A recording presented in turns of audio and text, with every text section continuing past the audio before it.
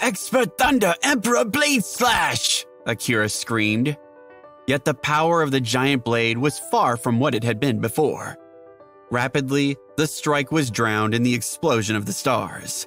The stars kept collapsing and swallowed Akira, who wore a terrified expression. Akira was sent flying away while coughing violently. The red-robed old ancestor immediately removed the barrier, and Akira fell heavily on the ground outside of the fighting stage. "The winner is Maximus," the elder casually announced, even though the implications of this win were tremendous. The entire valley was silent, as if no one had been able to escape from the shock. Akira had actually lost, and he was the #1 true disciple of the Profound Thunder ancient race. What kind of humiliation was this? However, when they thought of Maximus's terrifying strength, all the true disciples fell silent. The interloper was only at the 6th level of the peak Holy Realm. What if he broke through to the 7th level in just a few days? What if he reached the 8th or 9th level? How terrifying would his combat strength be at that time? Although this Maximus is a martial artist from the outside world, his strength is enough to earn our respect, stated a true disciple in the first row. That's right. Furthermore, this brat is someone that the goddess truly values, a woman next to him added. After the silence, the applause became more and more intense. In the end, Maximus relied on his own strength to achieve glory. On the high platform, the ancient Thunder Patriarch expert felt a little puny, but he was satisfied. His Damask family had fallen a little over the years. In the prior competitions, they could only aspire to 3rd place, if that. Now, not only had Akira obtained the 2nd place, but anyone with discerning eyes could tell that his strength was not inferior to Maximus's. He had only lost at the last moment because of some accident. Otherwise, it would be hard to call who the champion would be. Looking at the gloomy face of Akira, though, the Patriarch was a little worried. Although his son had been arrogant in the past, he was still a normal person. Yet somehow he looked different. It was just that the Patriarch had no idea why. The Axe family Patriarch was also unhappy in his heart. This kid from the outside world was so powerful. The demigod Patriarch must have placed a lot of importance on him by now. How could he still make trouble for him?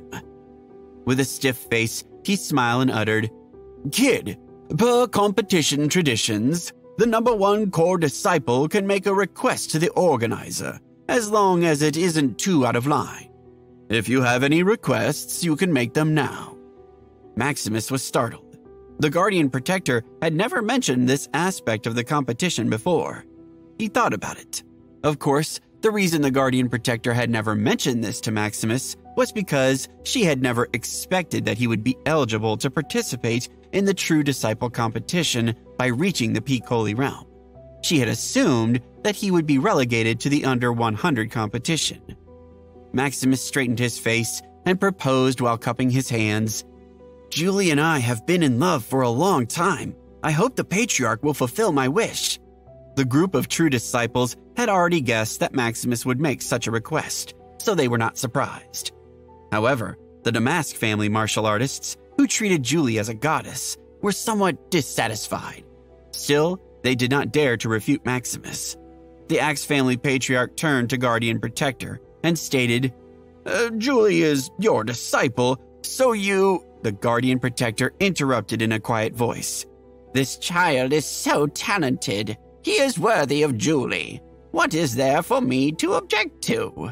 Seeing the Guardian Protector had agreed, Julie once again leaned close to Maximus with a face full of intimacy. "I agree," she uttered wistfully. At this moment, a white-robed old man appeared in the sky. No one noticed how he had managed to surprise the crowd. It was obvious that no aura was apparent, and he looked like an ordinary person. However, the more they attempted to investigate this internal strength base, the more they discovered that the white-robed old man was unfathomable. The Axe family Patriarch closed his eyes and sighed. He knew immediately the implications of this old man's appearance. "Greetings, Ancestor Archuleta." The Axe family elder led everyone and hurriedly bowed. The Axe family true disciples erupted in awe. "Ancestor Archuleta? an old man repeated in awe. A relative standing nearby added, "The true god ancestor of the Axe family." The old man then explained, "The opening of the heavenly god realm is near. Why would a true god ancestor appear? I think this must be the demigod clone." A trace of doubt flashed in everyone's eyes, but they did not dare to look up at the white-robed old man. This was not only because of his internal strength base. Just the words demigod and true god made everyone stand up straight and pay the closest attention to their behavior. This was also the first time Maximus had seen such a powerful expert. Although his heart was shocked, his face was calm as he bowed together with Julie. The white-robed elder ignored the Axe family elder and the others. He only looked at Maximus and Julie. After a long time, the valley became silent. The heavy atmosphere made many people break out in a sweat. Suddenly, the white-robed old man laughed loudly. He exclaimed, "Good, good, good. I didn't expect to find two future true gods today. Follow me." The ancestor flicked his sleeve, and his sleeve suddenly expanded. In the blink of an eye, it wrapped around Maximus and Julie, and they all disappeared in front of everyone. Everyone raised their heads, and their faces were filled with shock. The sudden appearance of Ancestor Archuleta was because of Maximus and Julie. The evaluation had stunned them all. Even a genius like Mykola wouldn't dare say that he would eventually become a true god. The ancient family lines had existed for so many years, and there was no lack of geniuses like Mykola. There were only a few who could become true gods. Indeed, Mykola could only aspire toward reaching the Holy Realm inner precinct. The chief of the war god tribe, meanwhile, felt a surge of excitement. He mused, "With the protection of Archuleta, the Axe family patriarch won't be able to execute his agenda. What a slap in the face to him." The ancient race competition ended just like that. All the patriarchs of the great families left their disciples. However, the discussion of Maximus and Julie didn't stop for a long time. Not long after that, the news spread to the ears of all the disciples of the ancient race. Even some of the great power disciples in the outside world heard about it. Meanwhile, within a fiery cave in the Axe family territory, Archuleta, Maximus, and Julie sat cross-legged facing each other. Seeing Maximus and Julie being so reserved, Archuleta offered with a smile, "You two don't have to be so nervous. I called you here because I wanted to see the two future true gods." Maximus quickly demurred. "You think too highly of me, sir.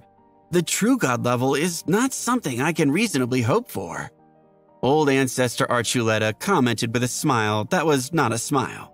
"Kid, have you really never thought of becoming a true god in the future?"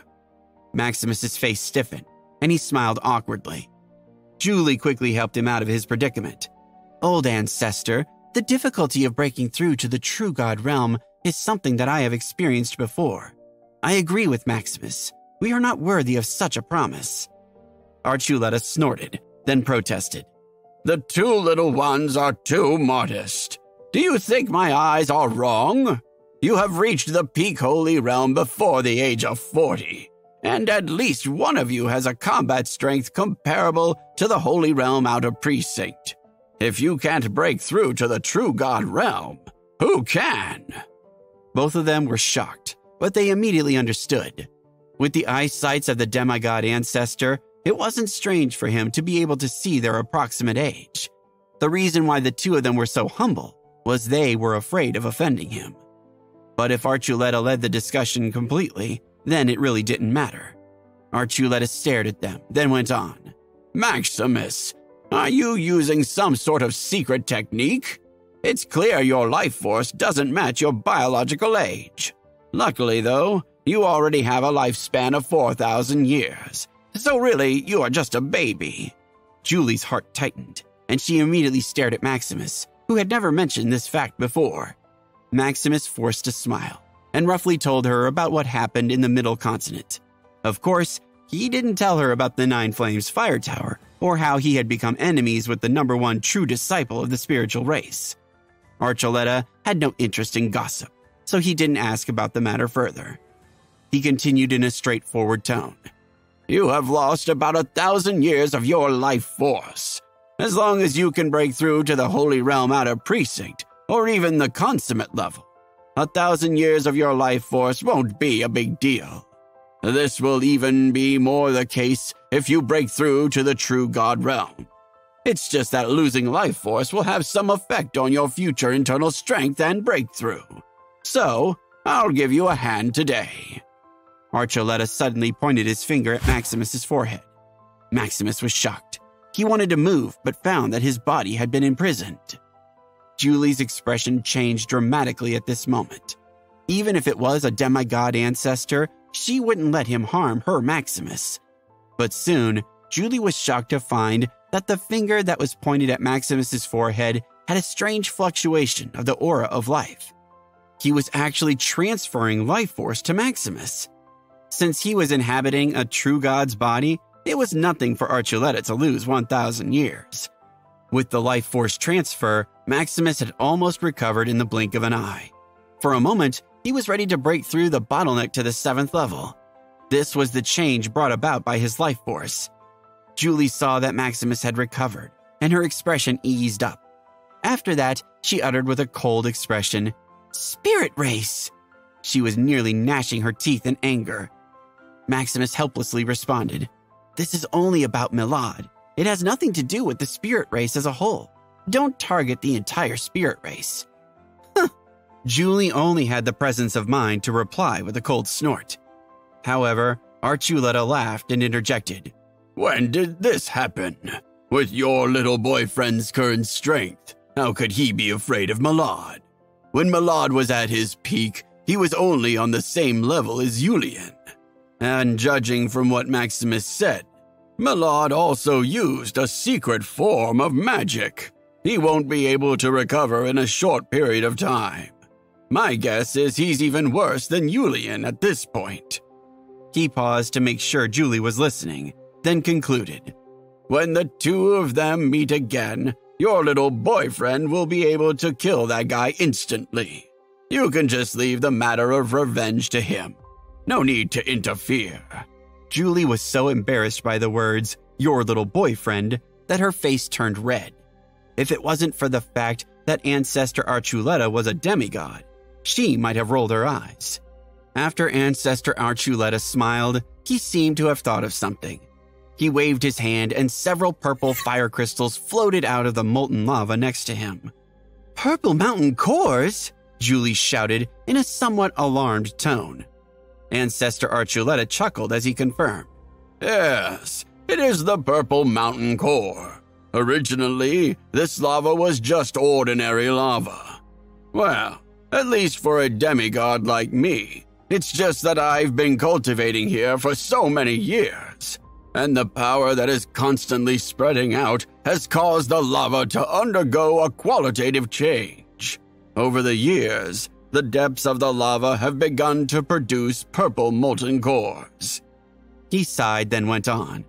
"The purple molten core is useless to demigods and Holy Realm Inner Precinct warriors, but it's different for those at the peak Holy Realm and Holy Realm Outer Precinct.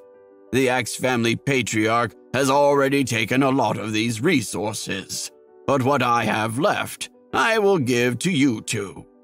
Maximus swallowed hard. After listening to the introduction, he understood what kind of precious item this crystal was.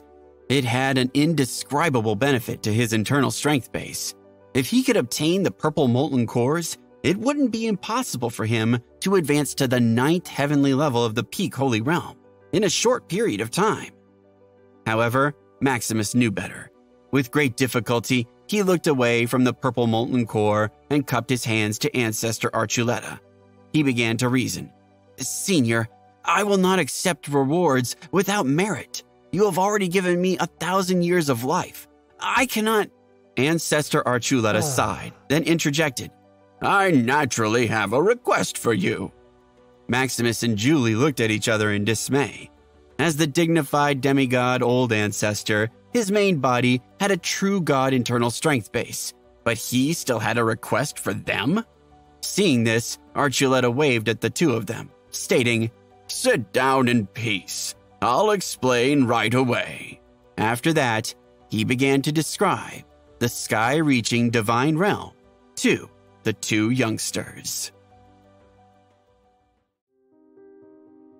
Maximus's eyes sparkled when he found out about the ins and outs of the heavenly god realm. Could he find the entrance to the continent of the gods through this realm? And if he couldn't enter the continent of the gods, what was the point of becoming a true god in the first place? If one could not get to the continent, it in fact seemed a sad face. Archuleta added, "I know that 99% of the true gods who entered the sky-connecting realm died. If they really found the entrance, why hasn't anyone returned after so many years?" Maximus comforted him. "The continent of the gods is different from the forgotten continent. Perhaps that passageway can only be entered but not returned through." Archuleta gave him a mournful smile, reasoning, "There is a weak yet persistent hope in every true god expert's heart. This is the only way they can patiently wait for the heavenly god realm to open again and again. Otherwise, they would lose hope and likely go crazy. This would be a disaster for the forgotten continent." He sighed, then went on, "This is especially the case when the crazy true gods are fighting each other. The scene then is apocalyptic. If it comes to this, all the inhabitants of the forgotten continent, even the true disciples, would perish." Then Archuleta gave Maximus and Julie a meaningful look before explaining, "Both of you have reached the peak holy realm before the age of 40. I have never seen such a thing in my life.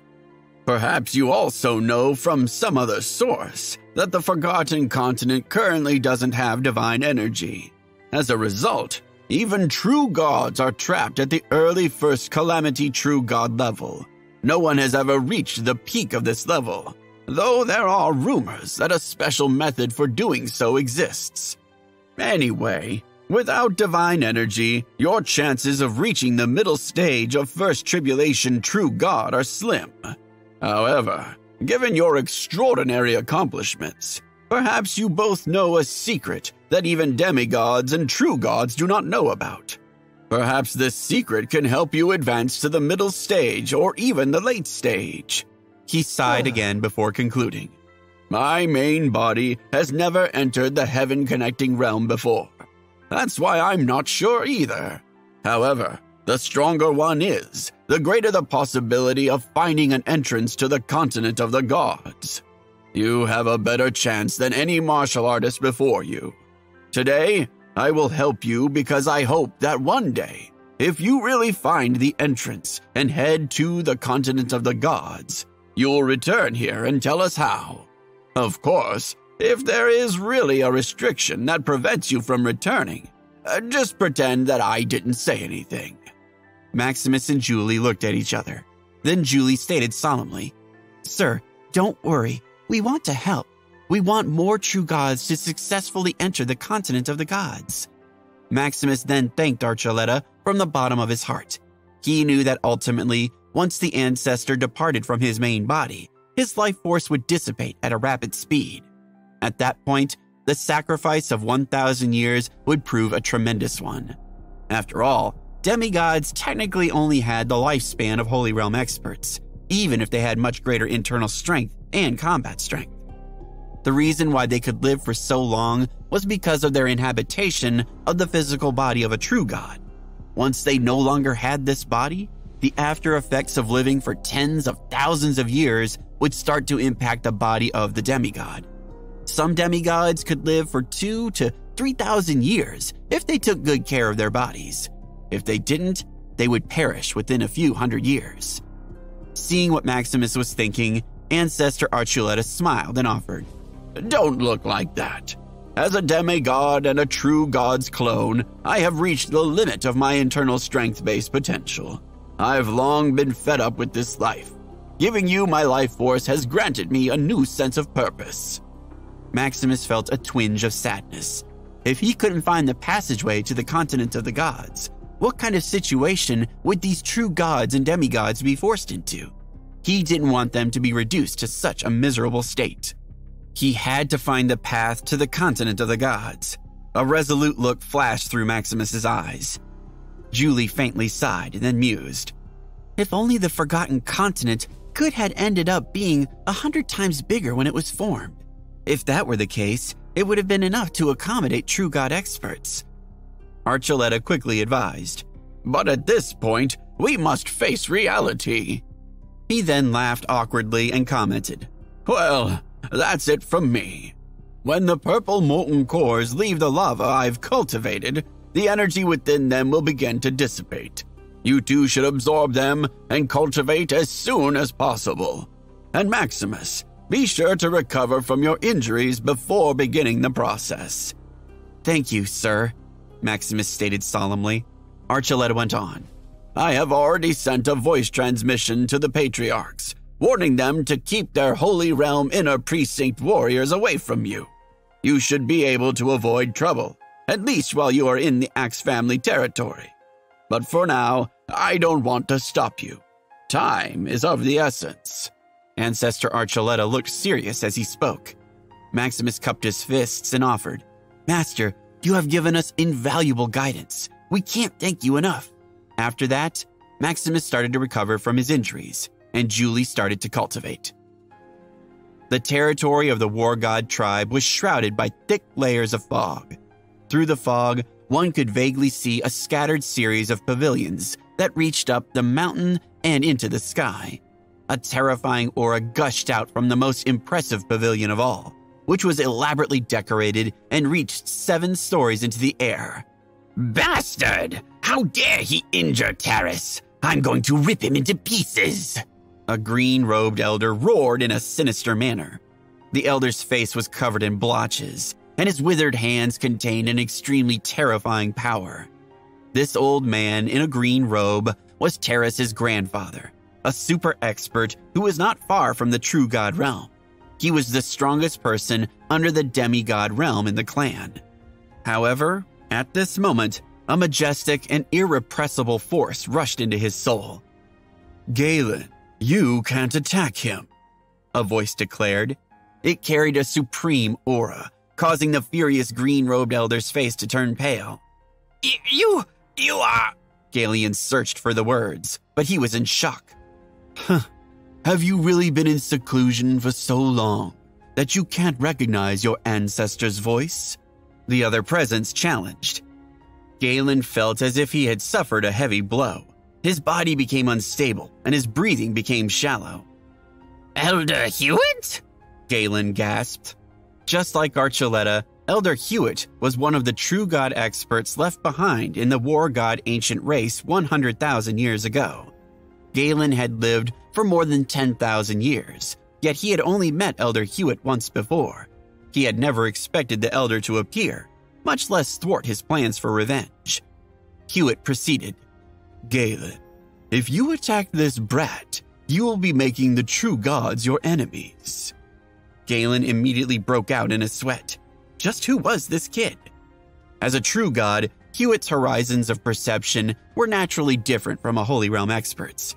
Just like Ancestor Archuleta, he knew that Maximus had reached the 6th level of the peak Holy Realm before the age of 40, and his combat strength was comparable to the Holy Realm Outer Precinct.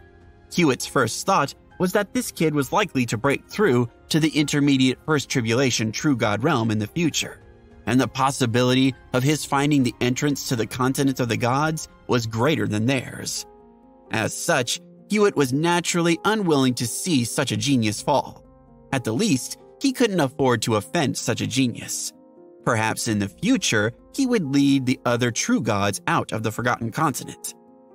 However, when he saw Galen's sorrowful expression, Hewitt couldn't help but frown. No matter what, Galen was still a Holy Realm Inner Precinct expert of the War God tribe, and he was only a step away from becoming a true god. And yet, Hewitt did not want him to suffer a massive embarrassment before his advancement. When one became a true god, it would be difficult to advance without divine energy. Although Hewitt had broken through several tens of thousands of years earlier than many true gods, he still knew his limitations. After thinking for a while, Hewitt took a deep breath, then mused to himself. Oh, forget it. If this kid is killed in his pursuit of becoming a true god, then our estimations were wrong, and he was not meant to soar that high. Surely, Archuleta will understand as well.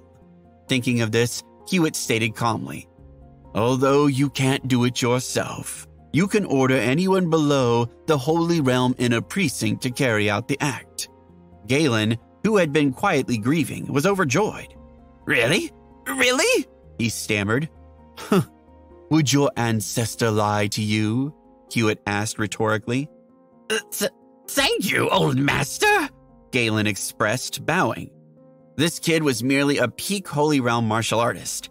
Even if his combat strength was comparable to the Holy Realm Outer Precinct, it was not as if he was unbeatable. Galen could not help but grin. The Profound Thunder ancient race's territory was covered by a series of dramatic, craggy mountain ranges, and lightning constantly rained down over the whole area. It was accompanied by thunder that occasionally shook the mountains.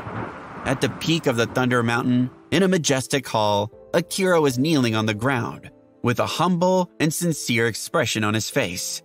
In front of him was a being formed by pure blood energy. Your Highness, the Divine King, Akira expressed. He lowered his head and attempted to keep his legs from trembling. He had never imagined that he would have such good fortune. To be a servant of the Divine Demon King was, to him, a greater accomplishment than reaching the true God realm. The red energy figure queried, Can we take down that brat? Akira had a guilty expression as he reasoned. I have failed you. I know I lost. The Divine King shot back. Could it be that this kid has also absorbed blood cores? Did you sense anything? Akira's expression became even more ashamed as he explained. The other party did not absorb the blood cores, but still his strength has increased by a lot compared to a few years ago. The blood energy surrounding the Divine King was somewhat violent. He was used to the standards of the continent of the gods and considered the inhabitants of the Forgotten Continent to be a bunch of buffoons. But Maximus had changed his whole theory of the difference between the zones. Forget it. There must be some secrets in that kid's body. Wait until I leave this place, the Divine King ordered. Are you about to escape, Your Grace? Akira was pleasantly surprised. Soon, but not now. I'll give you a mission. Try your best to unify the Northern Continent and the other ancient race members within a few decades, the Divine King proceeded. Akira hesitated, then reasoned. This minion of yours is only at the 7th level of the peak Holy Realm. Within a few decades, even with the help of the Blood Demon's will, I will never be able to reach the Holy Realm in a precinct. I can't even defeat a demigod, let alone a true god. How can it complete this mission? The Divine King smiled coldly before explaining. Of course, I know this. Just wait and see. In a few years, I will absorb the blood essence of the true gods.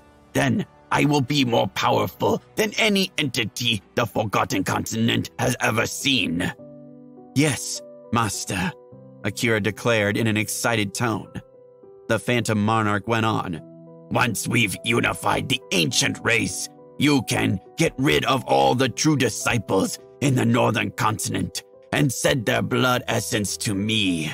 This will shorten the amount of time I require before proceeding to the continent of the gods. Akira's eyes were burning with passion as he declared, Just leave it all to me. Several years passed in the blink of an eye. Back then, Maximus had only spent a few days to fully recover from his injuries. After that, he started absorbing the Purple Mountain cores. With Archuleta watching, Maximus naturally couldn't transfer the purple molten core into the Nine Flames fire tower and let Lord Flame refine it. Therefore, he can only absorb it slowly and bitterly. If he couldn't turn it into an elixir, the speed at which Maximus absorbed and refined the purple molten core wouldn't be much faster than other martial artists. Meanwhile, in a few years' time, Maximus's internal strength base had skyrocketed, breaking through from the peak of the 6th level to the mid 8th level.